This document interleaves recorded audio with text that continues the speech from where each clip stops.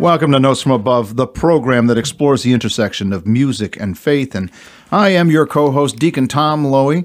I'm Sister Sarah Burdick, and this is going to be a fun show. Actually, I think it's going to be a great show. I'm really looking forward to this. Do we say that all the time? Well, you know, it's good to say that. Right. Let's have our 7 listeners call in and tell us. No, there's more than 7. 10. Okay. 12.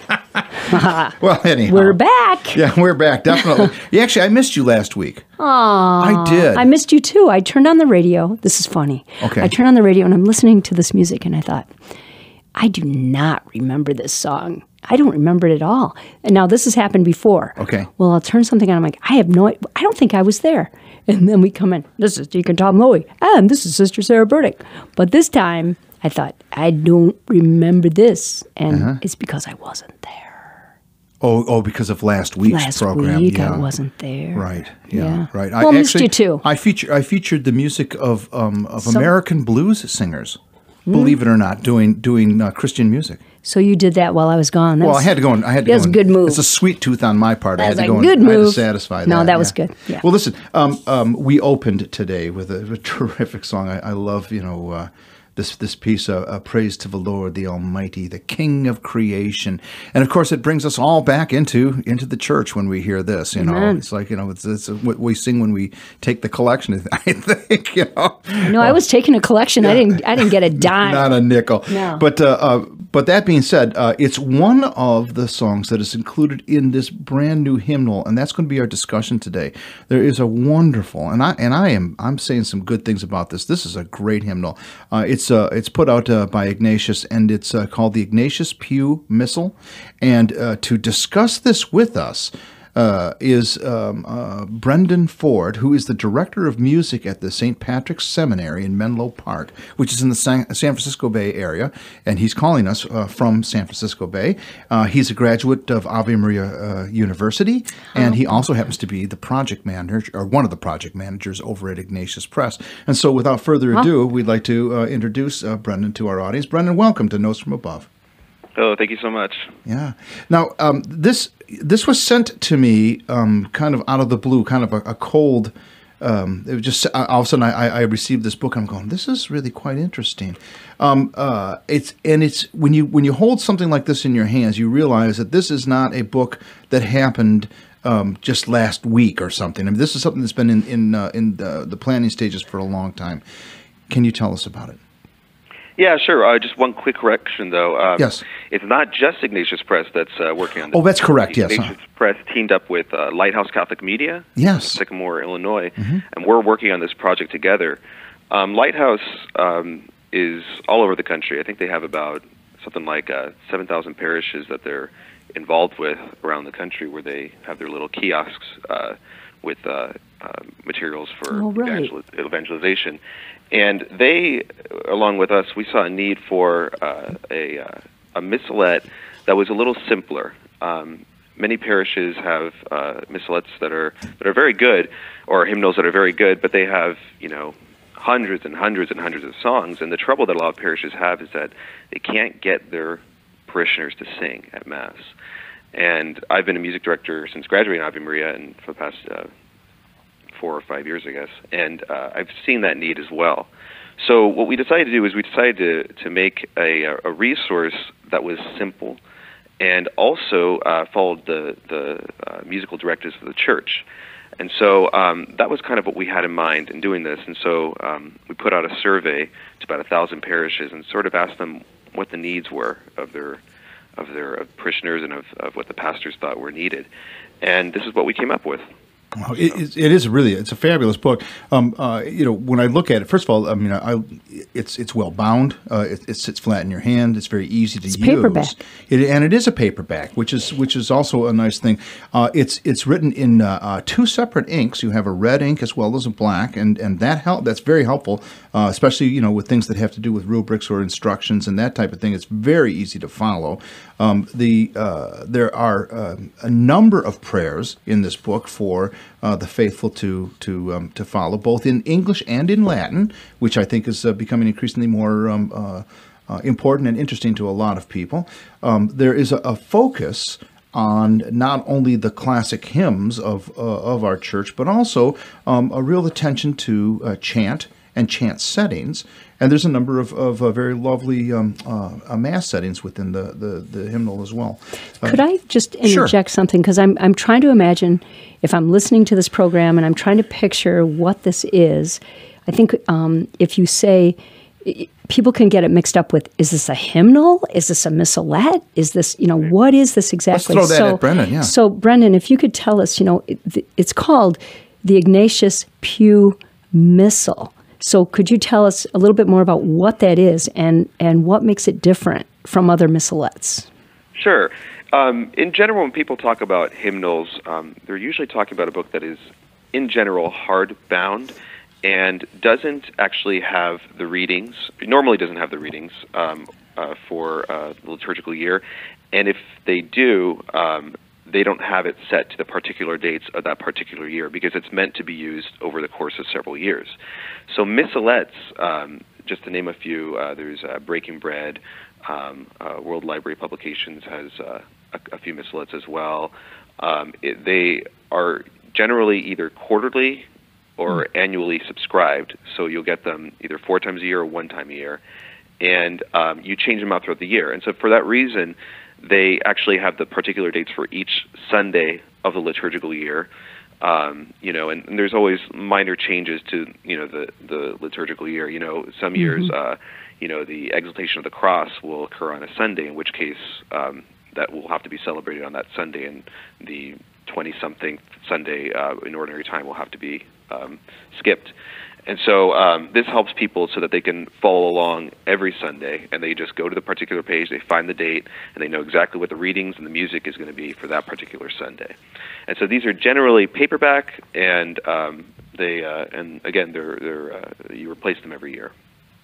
Yeah, that's great. Now, also because I'll focus a little bit on the music. If you are a subscriber to this, let's say you're a parish and you're looking for a new hymnal and new missal and something, and this fits the bill, which I think it will for a lot of people. What about the music directors? Is there anything that is sent to them so that they can, they have the music in front of them? If there's 4-part or whatever that can be added to it. Yeah. Do you have anything that's helpful in that regard? Yeah, we have 2 books out, and they are they're both accompaniment, and they can also double as a sort of choir book. They have all the harmonies and whatnot for organists and for choirs. So and we have them in spiral bound and perfect bound, and that's the first book is the Ordinaries and Hymns book, and so that has all the mass settings as well as the hymns that you find in the Pew Missal. And then we have the Propers book, the Pew Missal Propers book, and the Propers book has all the entrance, communion, antiphons, as well as the responsorial psalms and alleluias. And that's also available spiral bound and perfect bound. Excellent. Well, why don't we go to some music here and listen to some things here? This is from a mass that is found in the Ignatius Pew Missal, and we're actually going to walk right through this a little bit. You sent the sound files to me, and so we're going to play right off of that. We're going to go from the Kyrie to the Gloria to the Agnus Dei and so on. But can you tell us a little bit about this mass that we're about ready to hear? I'm going to go and open with the Kyrie. Yeah. This is composed by a composer named Healey Willan, who was the director of music at St. Mary Magdalene Parish in Toronto, in Canada, and he was a very prolific composer. And there is a Healey Willan Society that is run by one of the canons at St. John Cantius Parish in Chicago, and Father Scott Haynes is a musician who's also a priest, one of the canons in that order at St. John Cantius, and I had emailed him and told him about this radio show, and he made this recording just for us. Nice. Well, so, nice. Yeah. Well, why don't we listen to it right now? This is the Kyrie from a setting by Healey Willan.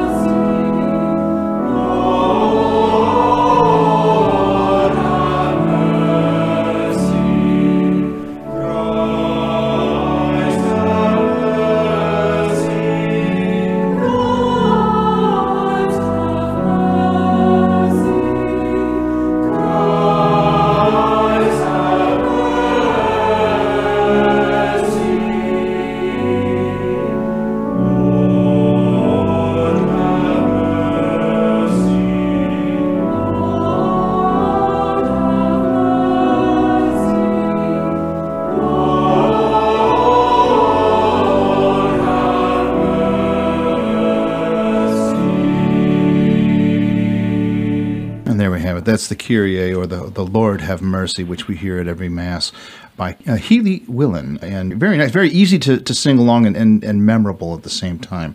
We're going to walk through some of his composition for this Mass. Do you know what the name of this particular Mass is? Is it just called the Willan Mass, or...? It's called the Missa de Sancta Maria Magdalena. Oh, boy. Say that again. Mass of St. Mary Magdalene. There you go. Yeah, that's lovely. Yeah. You know, if it's okay to go into something a little more practical here. Sure. You know, I'm sure people might be thinking, wow, a pew missal for the whole year. You don't have to switch it out 4 times a year. It's got the readings, it's got chant. This sounds good.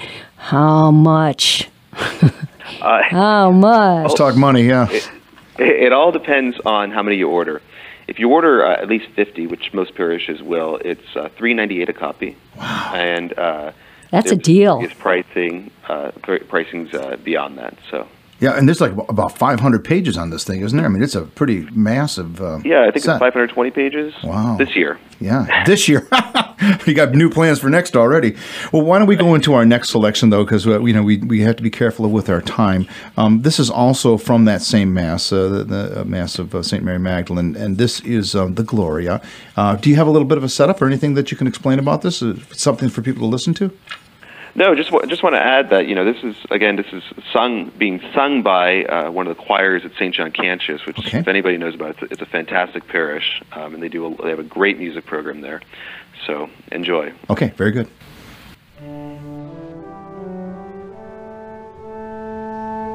Glory to God in the highest.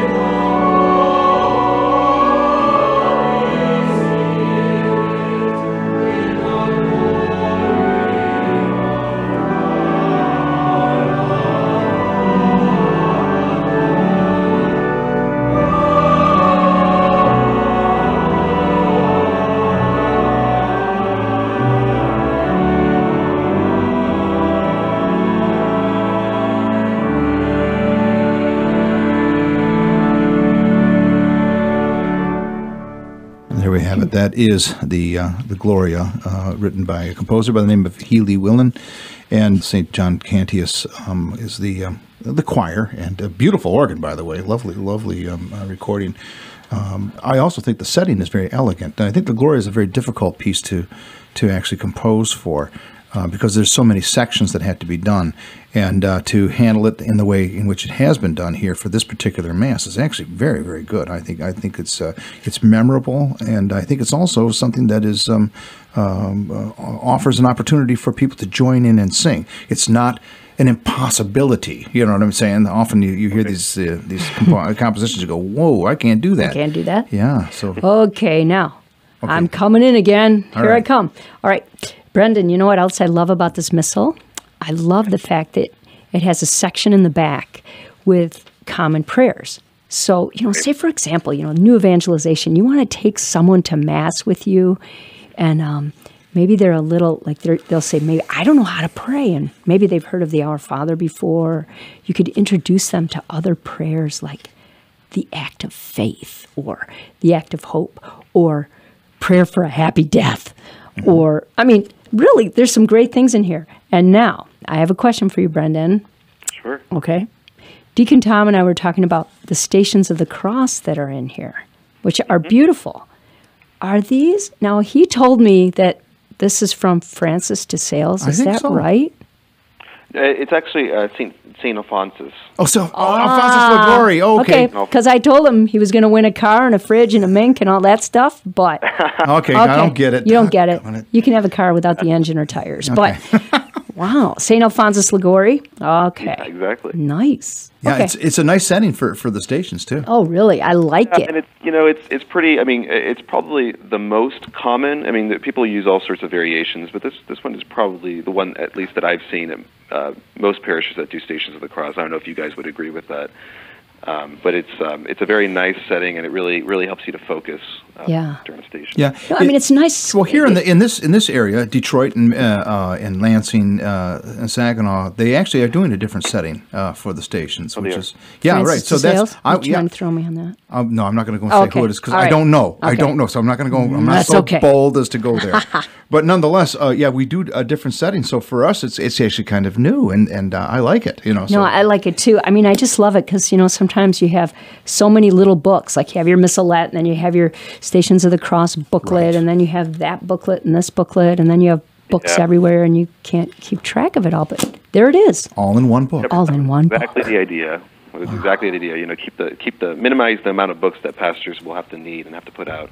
We love that. That's great. Well, now let's, we were just listening to that beautiful Gloria, and I'm really enjoying this a lot here. I think we should probably just walk right into our Agnus Dei, because I think this one also, this is such an important prayer that is sung, and such an important part of the Mass. Why don't we just go right directly into it, and then on the other side we'll talk a little bit more with Brendon Ford, who is the project manager over at Ignatius Press and also director of music at St. Patrick Seminary in Menlo Park.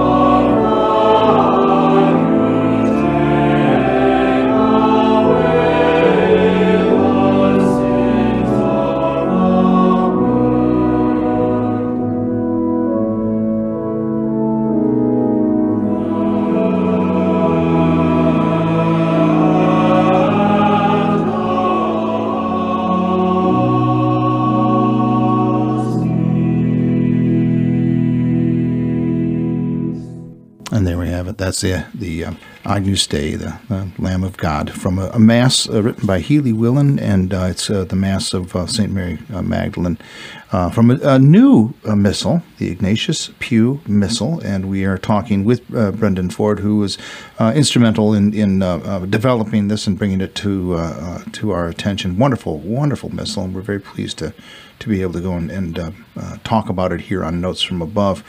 I like this one very much too. It's very prayerful, contemplative, and I think it brings our hearts into this portion of the Mass. Where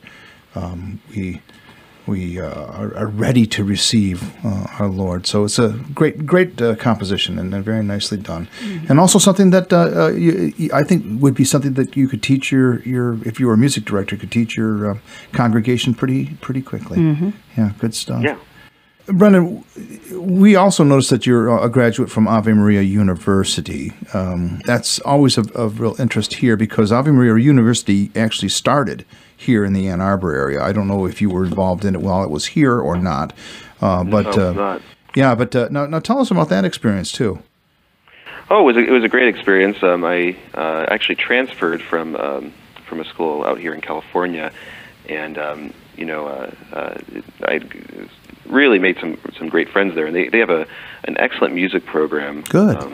That over there, and their focus on the program is sacred music, and so it was there that I learned all about the Church's patrimony of sacred music, and learned a bit about Gregorian chant, and actually took a class on it. And really, it was there. I had an appreciation for music before. I had played piano since I was about 12.